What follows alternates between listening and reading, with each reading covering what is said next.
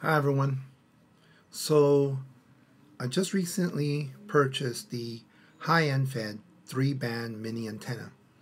This is from the HyEn company in the Netherlands.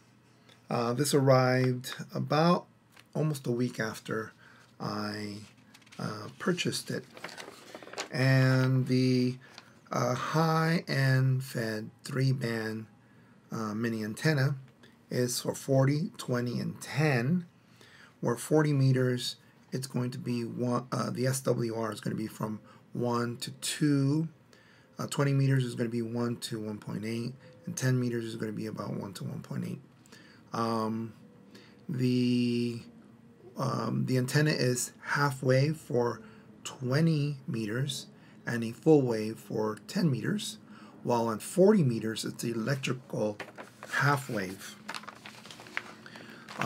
Why is it electrical half wave? I'll tell you in a minute. First, let's look at the transformer here. Really nice.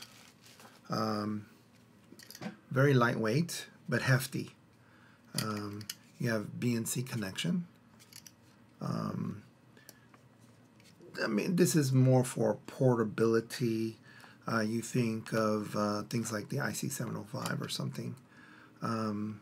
But it is 100 watts, 100 watt load PEP, which is pretty impressive for a small little device. You have some strain release or relief here, and then you open this up so you can connect the banana plug, the wire that comes with it. It's really nice. And the size, you can see that it's almost the height of a pocket knife. And if you compare it to, let's say, to a Baofeng, the new GT5R, right? It's smaller, the transformer. Look at that. Crazy, isn't it? So, and it's almost approximately the same weight. Probably the radio is a little bit heavier. Okay, then what do you get? You get these ties. That's really nice. Okay. You get this bag, which is really nice too. You can put all your items in there. And then you get your wire. You have the jack over here for the banana plug. See that? Right? You connect that here. And you can screw this on very easily. That's nice and tight. Then you have this other piece here, right, where you can alleviate the strain.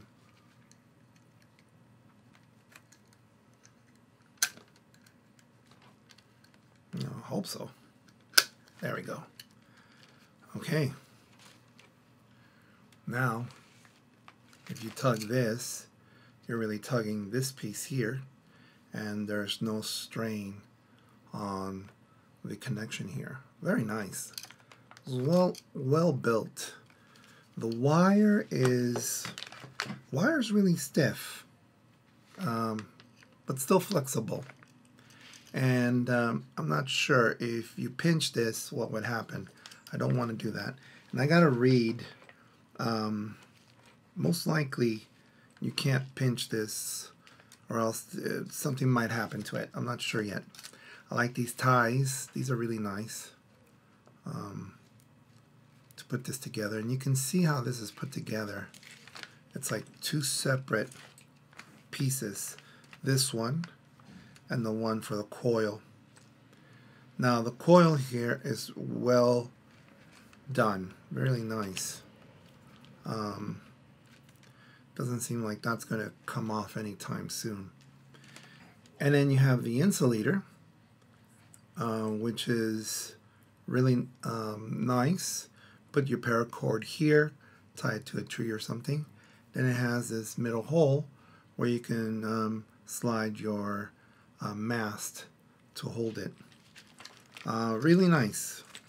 I do have a wire, something to wrap the wire in from this one is, it says Invento HQ, but I got this one from Soda Beams from the UK. But I'm sure this will be fine to wrap it around. So I bought some other things too. Oh, by the way, if you're liking this content, please subscribe. And please give it a thumbs up. Thanks. Alright, so a few accessories that I purchased. We'll talk about that. But this is the 20 meter wire. Now the 20 meter wire will be a half wave for 40 meters. Okay. This one right here, this one, because of the coil, this line is much smaller, probably less than 41 feet, while this is 60 feet. One big difference between a coil and no coil is, of course, the length, but apparently you gain about 6 dB more on the 40 meter band. Now, if you're gaining 6 dB, that's approximately 1 S unit, which might be just enough for you to go above the noise level when you're doing QRP. Not only that, if you're using QRP, it's possible you can stay away from maybe having an amplifier. And that's one of the things about QRP, is that sometimes you're right there at the noise level and some people can't hear you. If you're in 40 meters, this might be the key to give you that little push that you need. Theoretically, that sounds pretty logical, but is it the case? I don't know. Another thing about this ring, you know, it looks like everything's kept in a circle here. So I'm going to ask if I can use one of these before anybody uses one, because it looks like it's, and that's because of the line being a bit stiff, but still flexible. And then I got some more of these clamps. These insulators, I really like them. They're really nice. These clamps here. Got some extra ones because if you unscrew this little bolt, if it falls in the grass, you might lose it. And then a carabiner. They have these as well. And this is like U-bolt. Might be useful for something, like maybe for a line. And that's something that they also recommend here. If you cut 3 centimeters, so you have to unscrew this and then unfold this.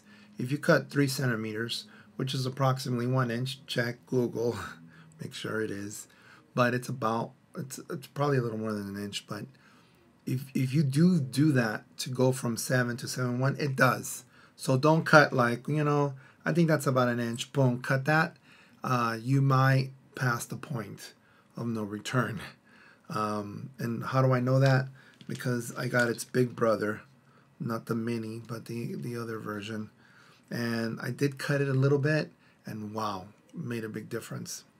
Also, some people would say, well, don't cut it, you know, just fold it, you know, just unscrew this, push, you know, pull this a little bit more, and then screw it back. That probably does the same thing.